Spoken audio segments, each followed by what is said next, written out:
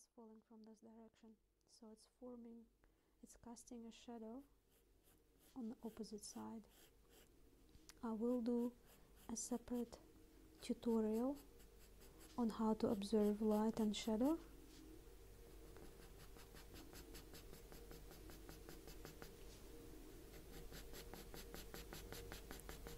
But in this one, I'll just keep it to the technical side of mark making.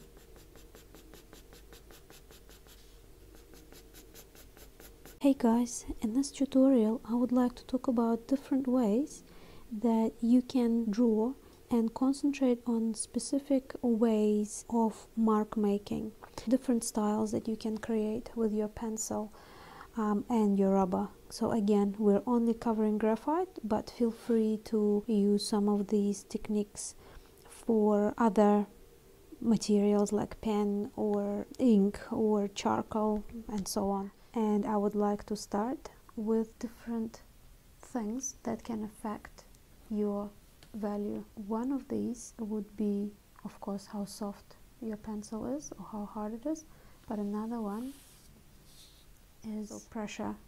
So say this is a 2B pencil, and I'm going to start feather light, and then as I go along I'm going to be applying more pressure and more pressure and more pressure.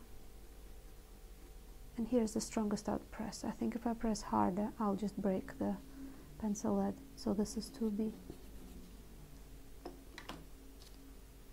Now I'm going to go with the 5B again, really light. So this is 5B. And now I'll do same thing with a 9B. So this is 9B. So you can see how even though you're using the same pencil, you can still achieve a really soft look, a really light look, or you can achieve a really dark, very strong shaded look. Cross-hatching is quite an old technique. It was used in many different ways throughout history for etching and engraving, drawing, and many other things.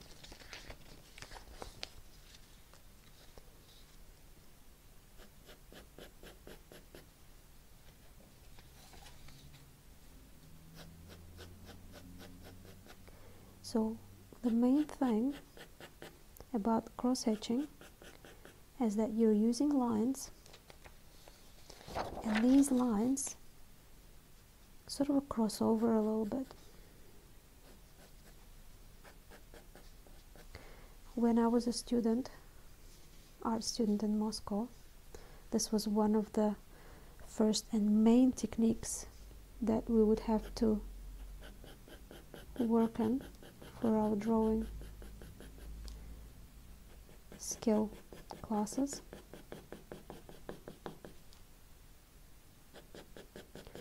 Something we would be marked on.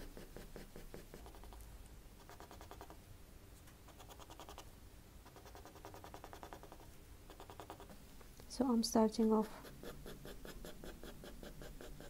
with quite a neutral,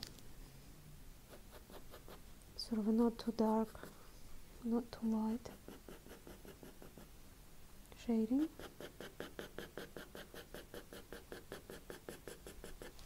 And then by crossing over, I'm building up the intensity of the value to the desired effect.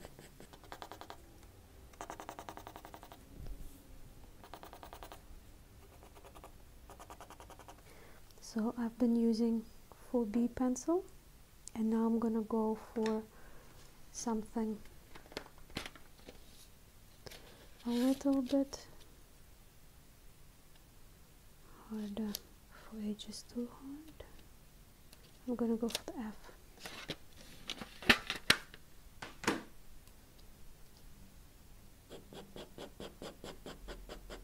The reason why I've taken a harder pencil now is because I want to go really light around the area of the highlight and not to go too strong.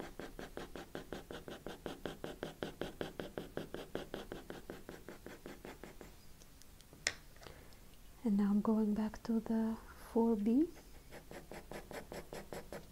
I've made a video about different types of pencils and their differences, and I will link it down below so you can watch it if you haven't done so until now. A 5B pencil.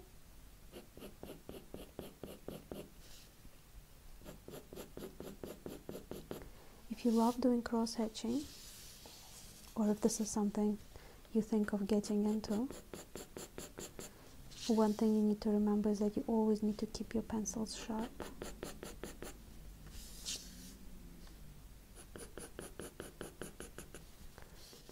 And your lines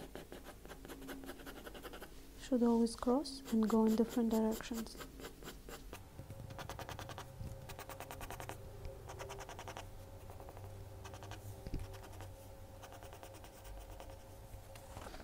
Now that I've got majority of my shadows down, I'm going to go and sort of tweak it a bit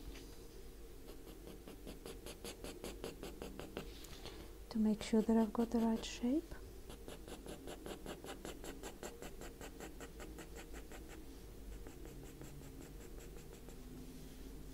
And then I've got back to my harder pencil. So as you already have probably realized, the light is falling from this direction, so it's casting a shadow on the opposite side. I will do a separate tutorial on how to observe light and shadow.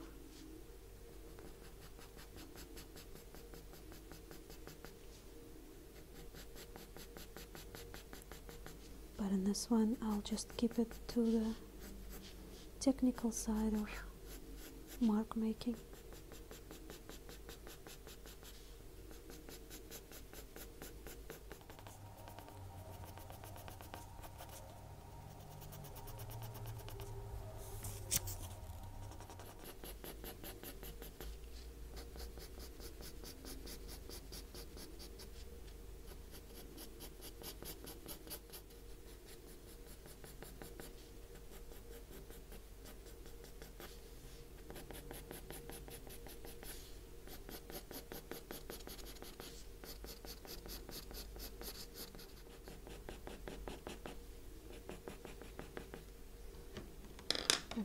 Now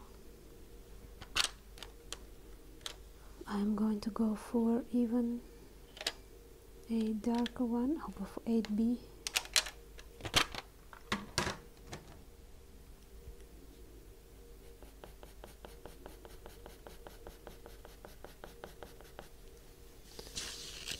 And go over the really dark patches.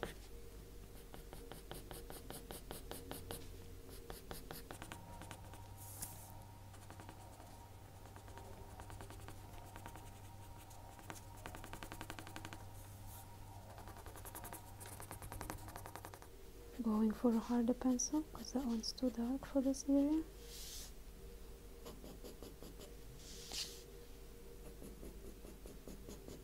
And now perfecting and finishing off edges and little bits and pieces. Okay, now you can also tidy things up with using your rubbers. I'm using a petty rubber for this one, but you can use any old rubber.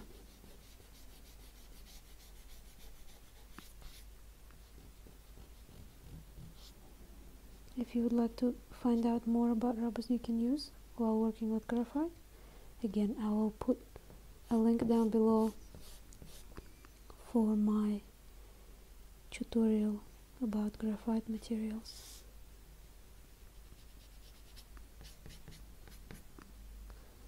So there we go. So this is the cross-hatching technique for creating shadow and light. So as you can see, the main thing here is using lines, right? I'm not smudging them, nothing like that, but using them in a crisscross fashion and creating shading by overlaying these lines.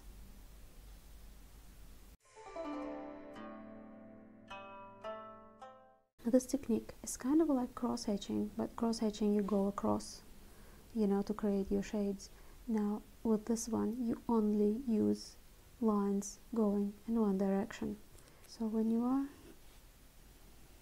creating this technique, make sure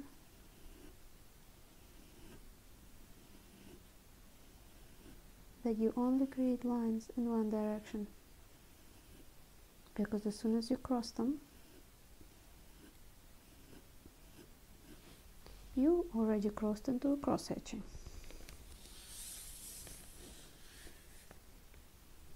Now I'm going to actually take one of these pencils. So the way to create shading is by making your lines darker, so by using softer pencils or by pressing hard. And another way you can create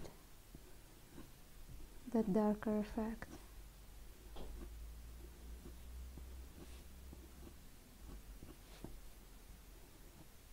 is by inlaying more lines between the other lines.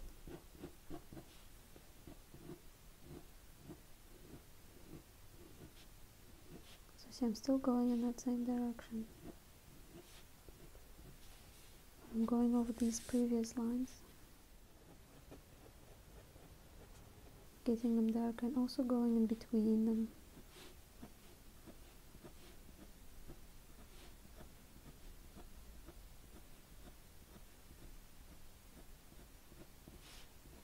Some people use very short strokes and just go like this. You can do that as well. That can be quite fun.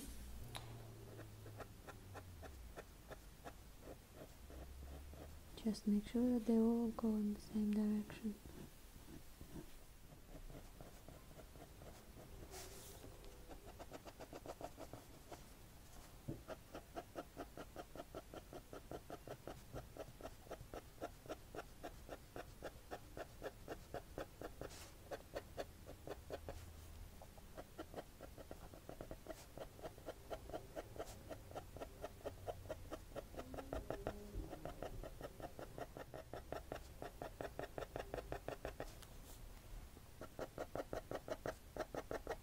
So just remember, if you need things to be darker,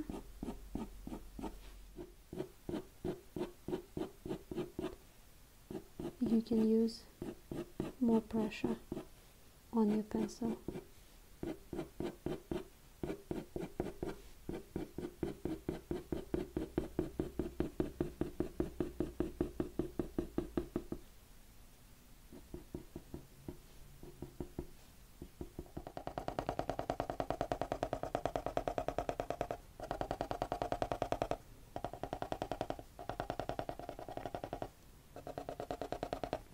I personally prefer to use cross-hatching because I think it helps to describe the shape a bit better. But I guess if you're like a comic book artist, or you just want to create that specific look, all that stretchiness of everything going in one direction, then this is definitely for you. Also, if you are creating drawings with movement, like you want to portray speed, you know, someone is running or something like this, doing this technique can really help in achieving that result. And if that's what you want to do, you might as well practice on things like still life first.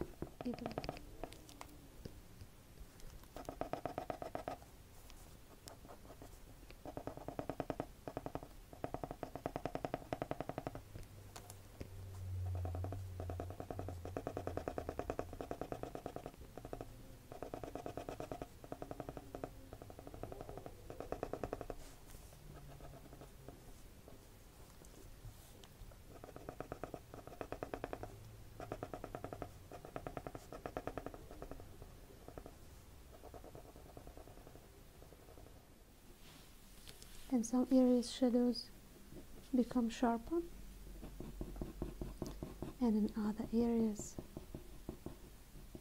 they have really soft, almost blurred edge. That's why really whenever you're drawing, ideally, especially when you're learning, ideally you would be drawing either from life or from a photograph. But again, if you'd like me to do a separate video on that, please let me know in the comments.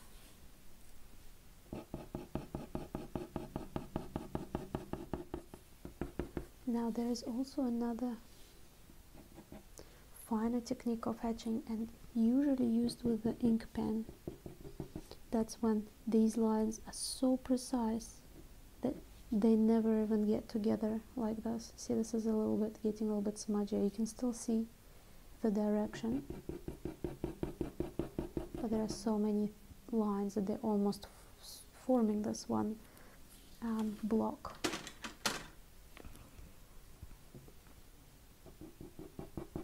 But as I said, there's another technique, and it's usually done with the ink pen.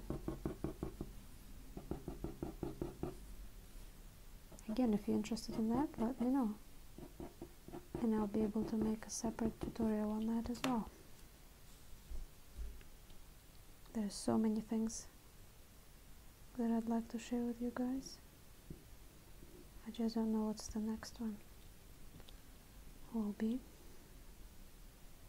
so please let me know. Alright, and now I'm going to go back in with this putty rubber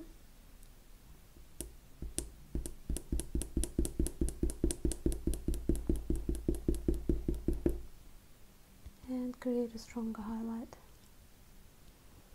Maybe just a tiny bit lighter down there.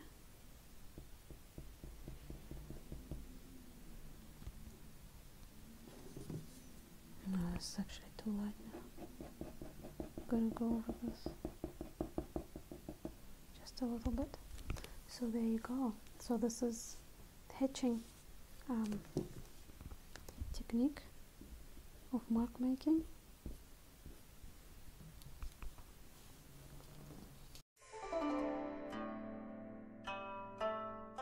Rendering, where you're just going back and forth without any kind of structure to your mark making. So only focusing on the shade, only focusing on what's darker, what's lighter, and using your rubber to not just tidy up, but to also create marks.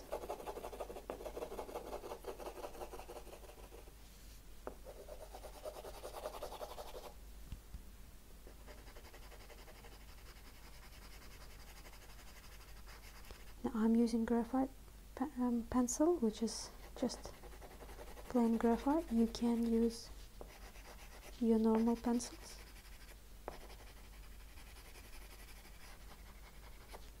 for that too, and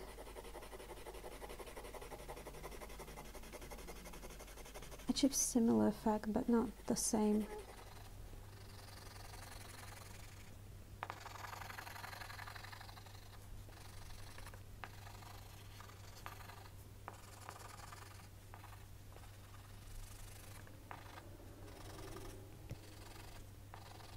As you can see, this is a much quicker technique, but it's probably not as precise.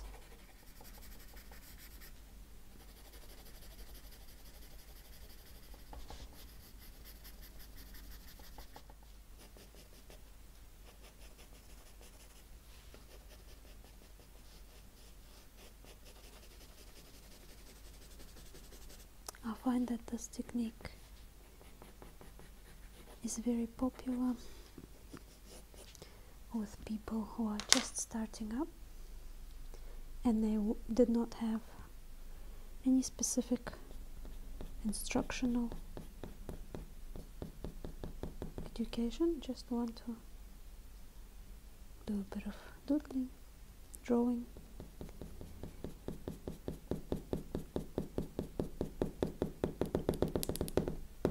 This is usually the technique that they go for. So as you can see, to create the highlight, I'm going back in there with my rubbers.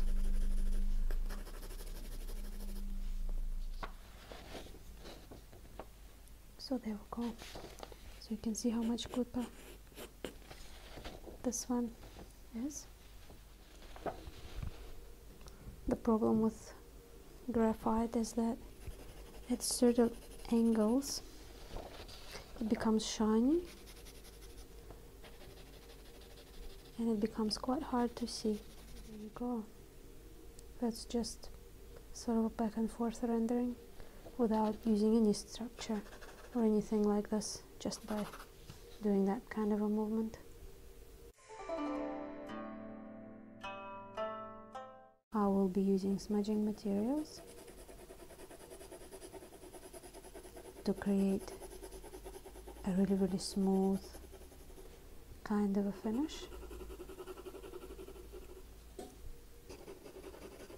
This kind of technique is usually used by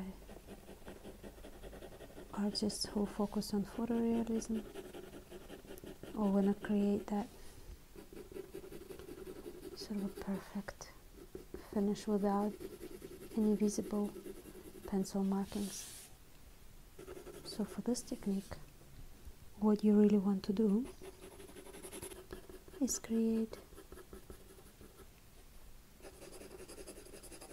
a reasonably smooth shading to start with, just so that it will help you smudge things later.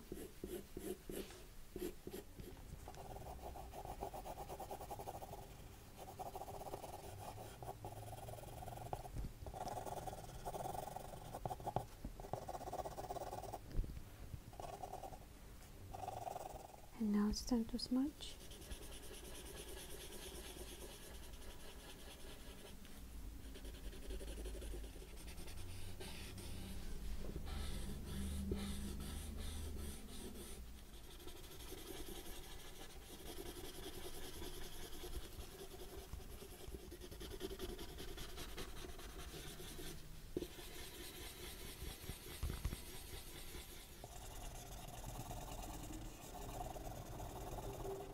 Now, mistakenly, people think that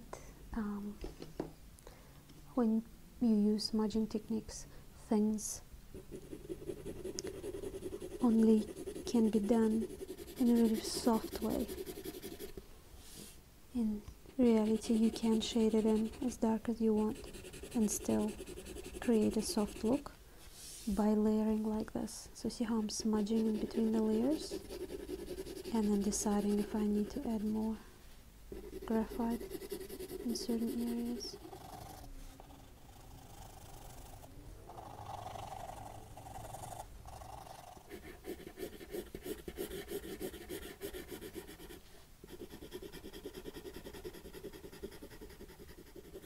trying to go quite smooth and trying not to create too many harsh marks, so that it's easier to blend them afterwards. You also have a choice of completely smudging things, where you can't even see pencil marks at all, or you can go for just a softly blended look, where you can still see that it's a pencil drawing.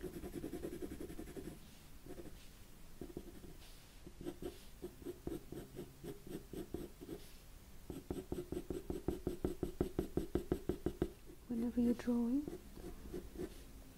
especially if it's not a very large piece, always make sure that you position yourself in the way that you can turn your paper around, because it helps a lot. I also have some tutorials on how to use your arm and your wrist when you're drawing in a specific way to help you with your shapes, and that's already available on Patreon. Again, I will leave a link down below, so you can go, and just for $8 a month you can watch all the extra videos on very tricky parts of the techniques that I'm showing you here, to really go deep into specific ways of drawing. I also give you special exercises you can do as well to improve your feel for shades or other technical difficulties that you may come across if you're learning how to draw. So what I'm doing here is I'm tidying it up a little bit, and I'm getting rid of all of these lines that I no longer need, and I'm also using putty rubber to lift a little bit of graphite off some of the areas that I want to be just a little bit lighter than they are at the moment. So it's this little bit here. Now this light is the reflection of the light that falls down and then bounces back. If you would like for me to make a video specifically on these little bits and pieces, please comment down below, and then I will know that there is an interest in a specific topic.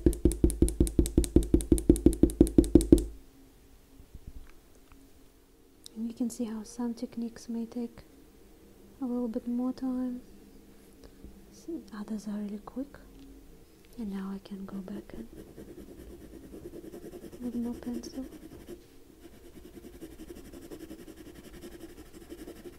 Now this is still 4B, so what I'm going to do now is I'm actually going to grab a 9B pencil to really create that depth. I'm using it in a really soft way, again, just to make it easier for the blending when the time comes to it.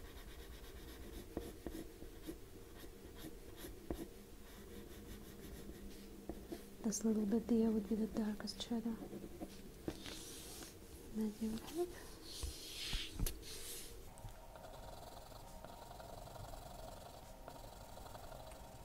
And making it a tiny bit darker through here.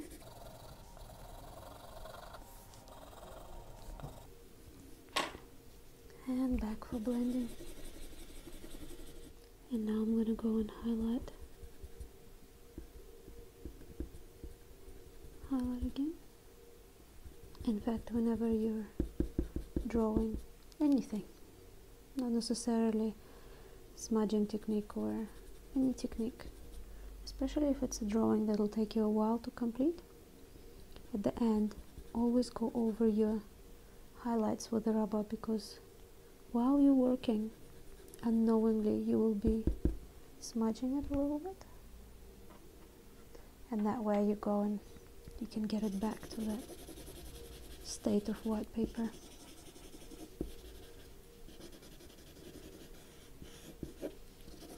For extra contrast.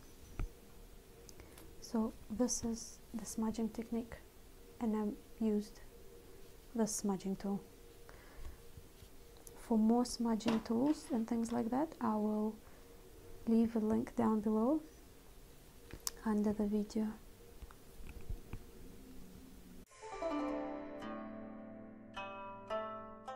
Another technique I wanted to show you, which again I rarely use, and that's sort of like stippling or sort of like scrabbling techniques, where rather than using any particular lines in any order or softly blending things, you sort of just go and create a funny kind of a texture like this by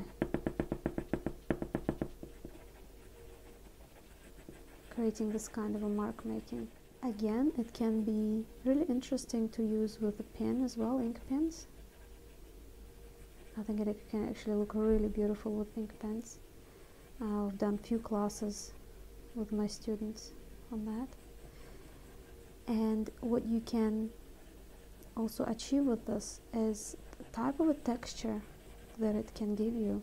Because remember, whenever you're making lines visible, not only are you creating shading, you're also creating a specific texture that an onlooker or a viewer, whoever sees your work, will be sort of making connections with.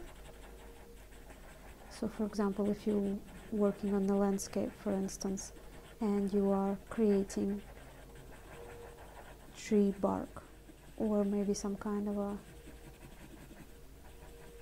texture that you might want to, maybe little rocks or something like this, little pebbles in the distance.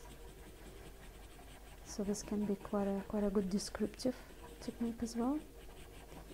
Other than that, it can be used for even things like still life, a little bit unusual, but still can be used for that. So small little squiggly lines.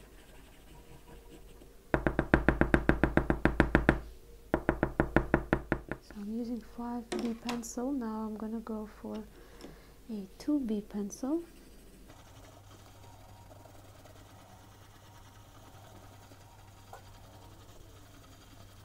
And as you layer it over and over, it becomes more and more uniform. It is up to you how soft and how uniform you want it to be. If you are in for that specific texture, then I'd suggest to make it a little bit more visible and a little bit more expressive.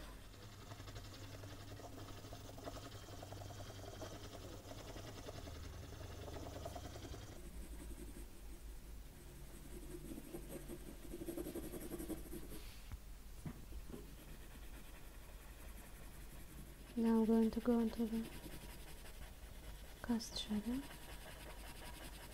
or falling shadow as I like to call it. It's the shadow that's created by the object when it blocks the light. pencil.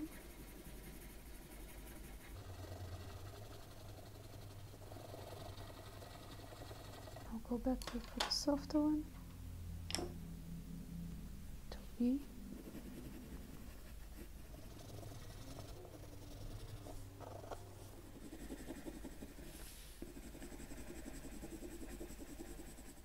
Okay, now it's time to add a little bit more of a highlight.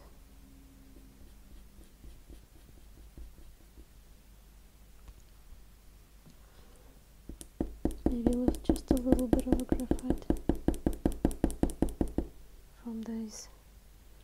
from the soft light. And I'm actually going to go with this rubber to create a really bright highlight. So there you go. There's your scribbling or scrambling, stippling, whatever you want to call it, technique. Cross stippling, I guess, since there are little dots.